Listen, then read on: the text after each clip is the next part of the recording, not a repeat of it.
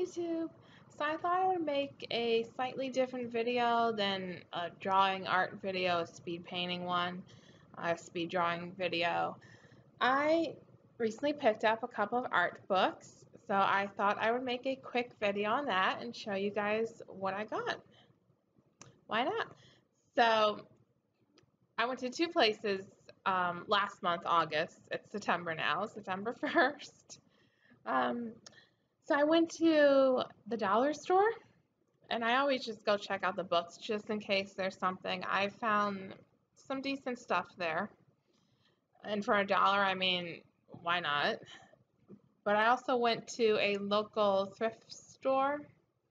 It's one of the bigger ones. It has like multiple stores. It might be a chain store, I don't know, but they sell, people donate things and they sell them, and they tend to have, I found some nice books there. And I don't mind used books, so, I mean, it's way cheaper than buying a new book. And I mean, they have some good stuff, like I said. So to start off, at the thrift store, I found 3 art books. The first 2 are Japanese art and Impressionism. So these are part of a world art series. That's what this little symbol up there is. They're from the same publisher. I'm trying to find out. The reason I picked these, well, actually, I like Japanese art and I like Impressionism and I like art history. Published, I don't know if that's right, Thames and Hudson in London. Yeah, Thames and Hudson. So I picked these up because I like Japanese art and I like Impressionism a lot. And Japanese wood print influenced Impressionism, which is awesome. So I'm excited to read these. And I know a good amount about the Impressionists already, modern art. What do I want to say? Oh yeah, so the reason I picked these up is because I already have a couple books from the same collection, from the same publisher. I got those books years ago at another used book sale while I was at college, and the money went towards the college, I think. People donated books, and I picked up some art books there, obviously, some art history books. So I saw these, I'm like, oh, I recognize that. I recognize this little red little circle with a little dolphin in it, and I'm like, yes. And Japanese art, Impressionism, yes. So I picked those up. They're art history books, and they have like black and white photos, so it's not, oh, there's some color photos. So it's not like the best, but it's also not supposed to be, they're not that expensive from what I've seen. I mean, I got them all used, so what can I say about that? But I get that. Oh, Monet. Alright. When was this published?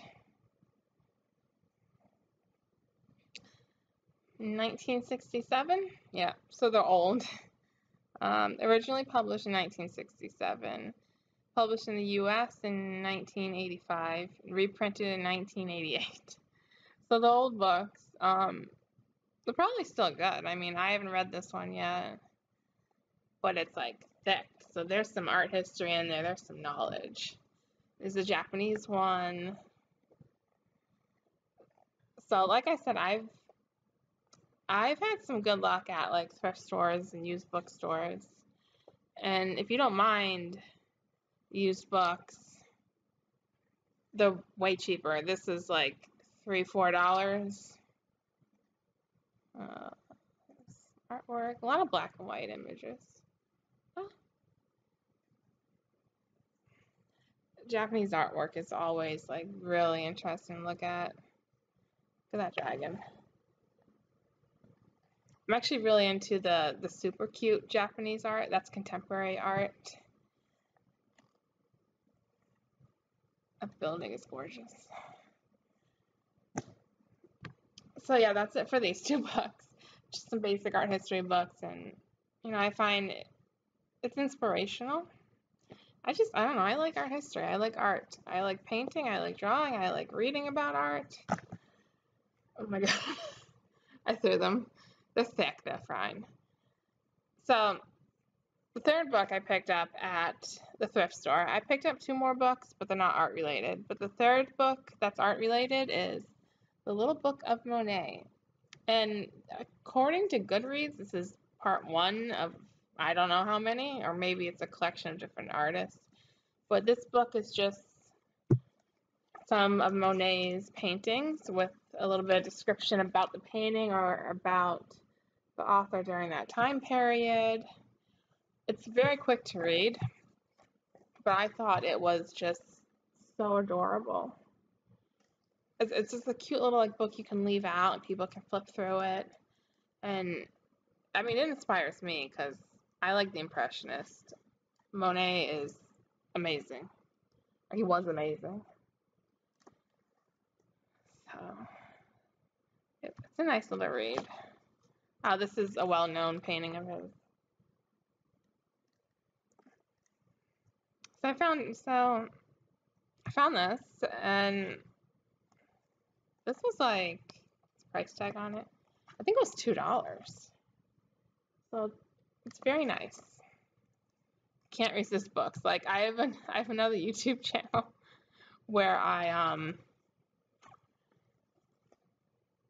don't know what I'm doing with the other YouTube channel yet, but I have done some book haul videos. So it might become a book channel. It's a lifestyle channel right now. But I love reading. I love books. So I'll leave a link to that channel in the description. If you guys are interested in any of the other books I read a lot of fiction, nonfiction. I've been reading nonfiction lately, I think. I've been reading weird stuff. So the fourth book I have for this video is it's kind of weird. It's not like an art history book. It's not a book of art prints or anything like that. The title is Underwater Babies. And it's a collection of photographs by Seth Castell of babies underwater. So I picked this up for a couple reasons. One is that I found this at the dollar store, and it was $1. So why not? Especially because I thought I could use this as an art reference. I thought, how oh my god, this is cute. First of all, babies are cute. But you know how in the old Renaissance paintings, there's like, what are they called? The child figures with the wings, the cherubs. Oh my god, the cherubs. I thought it might be interesting to make a video where I paint a little one of those little figures based on maybe an image from inside this book. Because, drawing children, they have different proportions. Babies, look at the little chubbiness. Look at the chubbiness. So it's kind of like, I mean, it's the same basic principle. You line everything. There's a wrist, elbow, shoulder, land that way. But, I mean, this is a nice picture. But still, drawing children, it presents a different challenge than drawing an adult figure. So I thought it would be interesting to try and paint some little figures based on these images. And I thought I would make a nice video for YouTube out of that. Show you guys how I do it.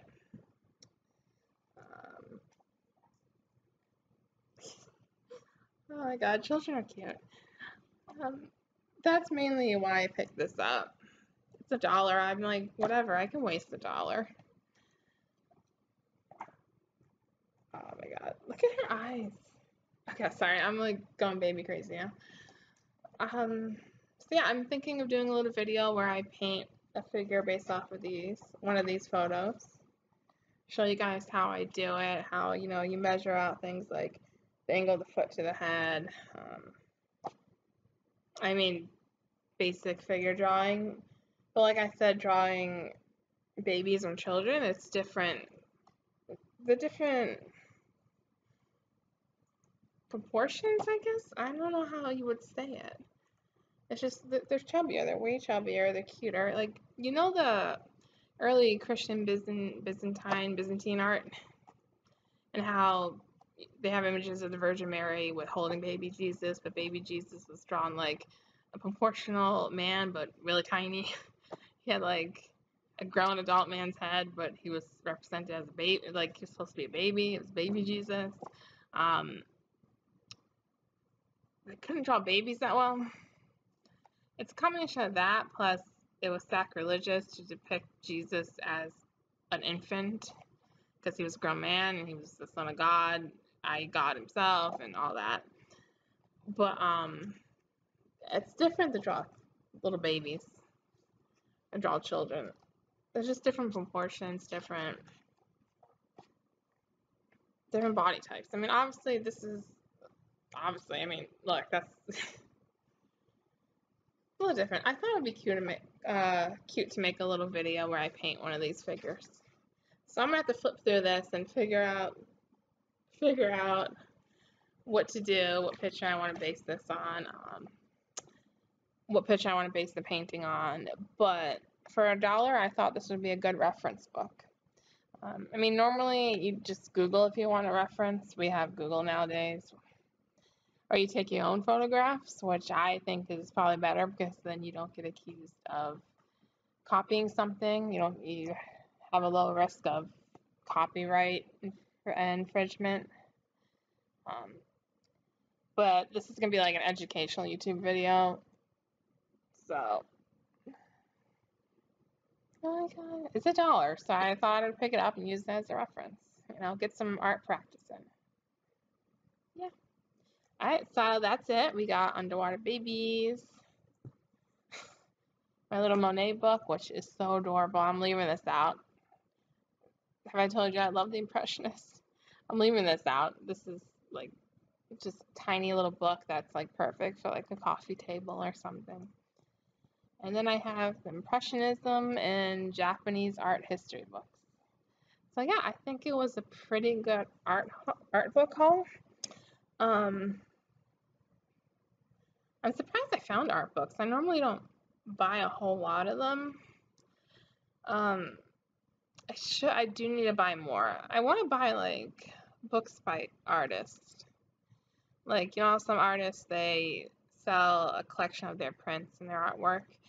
I want to eventually work towards that and combine it with like short stories and maybe poetry, because I also write, and I write short stories and I write poetry. So I'm actually thinking of a series that I might make into such a book, but I'm still working on that. I'm working out ideas, and I'm working out drawings for that. I've been busy. I've been focusing on like artwork inspired by mythology and some writing inspired by mythology, because I'm planning to submit some artwork and some writing for a group publication. When I'm going to submit some work for that. It's Neos Alexandria. So I'm going to try and submit some work from that. If you follow me on Instagram, I'm falling on the floor. If you follow me on Instagram, and I'll leave the link in the description, you can see some of the paintings I've been doing that are inspired by mythology, ancient Minoan mythology, because I'm stuck in the Minoan era. But I've been working with Minoan mythology, Roman mythology, Greek mythology, pretty much. I just need Egyptian, Roman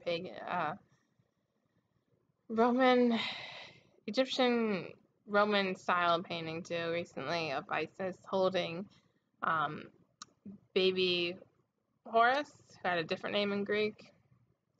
Can't remember it now. I can't. But those are the projects I've been working on. But as I get ready now to submit some of that work, I'm going to be focusing on non-mythologically inspired work. So I've also been doing the visual novel kind of esque character designs. I want to continue working on some of those designs. And I want to move on to this next project I have coming up. And I'm sorry I'm being a bit vague, but I'm still figuring out exactly how I'm going to do it.